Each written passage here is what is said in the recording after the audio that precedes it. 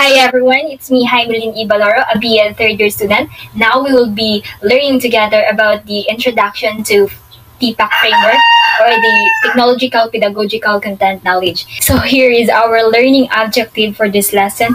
K, identify the components of TPACK. S, compare and contrast the components of TPACK. And A, internalize the use of TPACK in elementary education.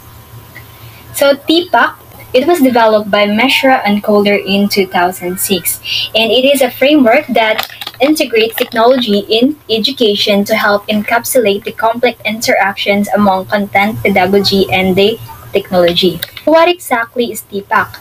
Looking at this framework beside, shows the interconnections of the content with the pedagogical knowledge and the integration of technology in making teaching more engaging, relevant, and effective.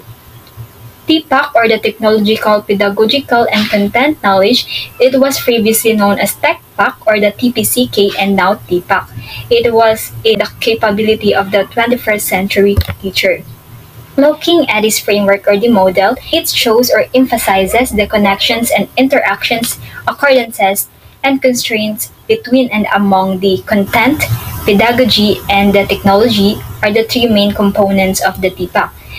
On the outside, or it shows the interaction between and among the bodies of knowledge or the TCK or the pedagogical knowledge, the TCK or the technological content knowledge, the PK, technological pedagogical knowledge, and the TPACK or the technological pedagogical knowledge, which are significant in teaching and learning with the use of technology to become successful. First component is the CK or the content knowledge. Here, as a teacher, you should have the knowledge about the subject matter. You should master content of the lesson for you to have to cause erroneous information to learners that may develop misconception about the subject matter. Some example includes mastery of the curriculum content, deep understanding of key concepts and principles, the ability to convey complex ideas in a simplified manner, and the knowledge of relevant resources and materials. The second component is the PK or the pedagogical knowledge. Here, you as a teacher must develop deep knowledge about the process and practices or method of teaching and learning. It includes lesson planning, classroom management skills, understanding how student learned, and student assessment. Some example includes the classroom management techniques, the strategies for fostering student engagement, differentiated instruction methods, the assessment and feedback strategies, and understanding of developmental strategies and learning materials. Teacher with profound pedagogical knowledge facilitate students' construction of knowledge and acquisition of skills and help students in developing habits of minds and positive dispositions towards learning.